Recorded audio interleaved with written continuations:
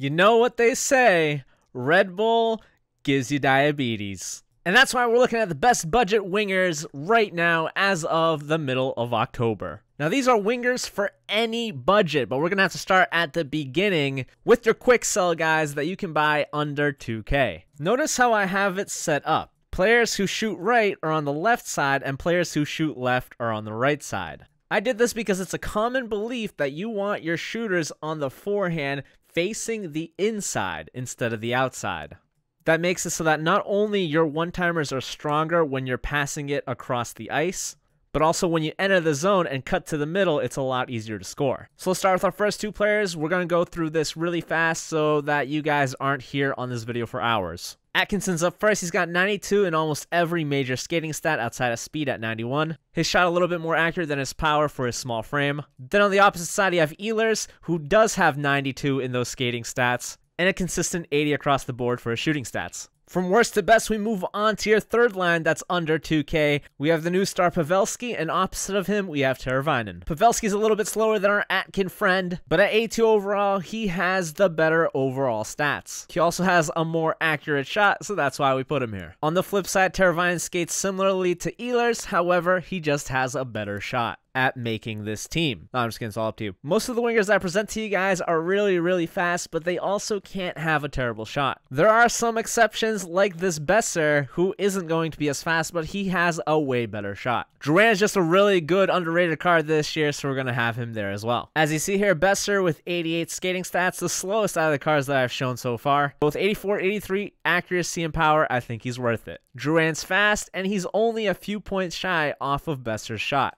Okay, for this last group, which is supposed to be your top line of your under 2K squad, I forgot that I was dumb and Larkin was in my centers video because he actually has good faceoff stats, you know, unlike DeBrincat. So we're going to have to make a quick last-second substitution and throw in ex-teammate Gustav Nyquist. Doesn't have to be on your top line for this squad, but at least he's fast, he's got a shot, and we'll leave it at that. Don't be mad at me. After this, begin your first set of upgrades in Point and Duchesne, who can go for about 3 to 4K. What you want to do is get rid of your worst guys, put these guys on your top line, and then move every line downward. Point's going to feel as fast as your other guys, but he's going to have a way better shot. If you aren't using Duchesne as a center, which you shouldn't be according to my centers video, having him here as a winger instead will give you a slight boost in skating. The duo of Kessel and Kuznetsov are up next. Kessel can be bought under 6K,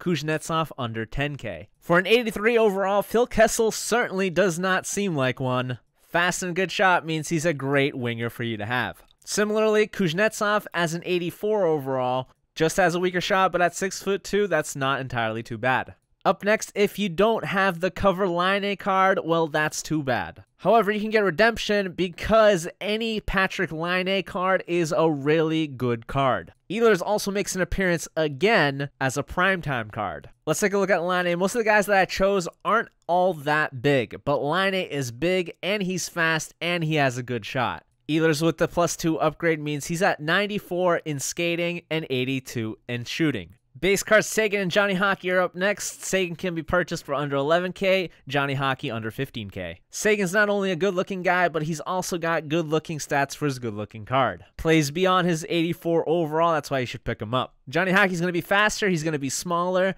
but with a less powerful shot. Up next, we have more expensive 84 overalls in Stamkos and Hall. They're going to be pushing 20K, but you could probably get them for a little bit cheaper. Both Stamkos and Hall are going to be adding some height to your squad. At 6'1", you know, that's a whole inch above some of the other guys. Stamkos could have a better accuracy, but his speed and power are good. For Hall, his skating will be doing most of the work. At this point, we're starting to get to some more expensive players. DeBrincat makes another appearance, this time his Stadium Series card at 84 overall. Malkin, the big man that he is, makes an appearance here as well as an 85 overall. DBC can be picked up for under 40K, Malkin under 30K. We already mentioned his 82 overall was really good. His 84, even better, obviously. 2 points better, in fact. For Malkin, we're putting him in here primarily because of his size. He can still skate really well and have a good shot. More expensive base cards coming your way. Entering the 86 overalls, we have Kane and McKinnon, who go for under 70K. As 86 overall cards, their biggest improvement will be every other stat. However, these two guys also maintain great speed and have amazing shots. Kane in particular is going to be dancing in the 90s. Two classic NHL cards are up next that can be purchased for under 80k or so. We've got Brayden Point and Ninja Hurdle at 86 overall. For a card that came out in the first week of the game, this card has stood strong for being a great winger to have. His skating exceeds his overall and his shooting isn't that bad. Hurdle's going to be on the opposite side, not as fast as Point. However, he is bigger and Point needed a partner. Line makes another appearance alongside Kucherov, this time as a primetime card. These cards go for about under 95, 90k or so. A +2 Line means he crosses the 90 threshold in skating, and his shooting stats aren't too far behind. Kucherov's a little bit faster, but with a weaker shot. Okay, so at this point, we're going to start wrapping things up. I'm going to be telling you guys the best righties as wingers, and then the lefties as wingers, because these guys, their prices are all over the place. They don't really have partners, so it didn't make sense to put a guy worth like 300k with another guy worth 100k. So this Gardner card is a solid card for an 88 overall. One of the best icon cards that you can have. He's got 92 acceleration, 95 speed, his agility a little bit lacking. But with a solid shot and good synergies to go along with that, he's a great card to have. You can pick him up for about 250k. Solani as an 88 overall is really good, and he's really expensive. That's why while he's one of the best wingers to have on your team, good luck trying to get him unless you're filthy rich. Dion is a weaker skater, but a better shot. He's also a better puck handler, making him the second best winger on this list, not including any of the new cards that they just released. Lemieux takes the crown as the top right shooting winger, and well, are you surprised because he goes for near 1 million coins? On the opposite side, let's go over your lefties. There are a lot of better options out there. Team of the Week, Johnny Hockey makes a return, pushing his skating stats over 95. You can get him for under 100k. Base McDavid has an 87 overall, almost maxed out skating. That's why he's on this list. You can get him for under 150k. This Kucherov, not faster than McDavid, however, a way better shot. If you want to pick him up, he's double the price of the McDavid we just went over, under 315k. X Synergy kind of helps with that as well. Master set player Rantanen is a 6'4" fast skater who's hardly ever on the auction house, but for the rich people, I mean, he's one of the best wingers in the game. Howie Morenz, he's short, but he's fast, and he's got a killer wrister. Pick him up for under 450k. I mean, at this point, when it comes to these master icons, it's just whenever they're available, however price the person wants to sell them for. Last week's Team of the Week, Connor McDavid, with 1 point off of maxed out skating. He's the second best left shooting winger at the time of this video. And with someone that fast, well, how can you resist?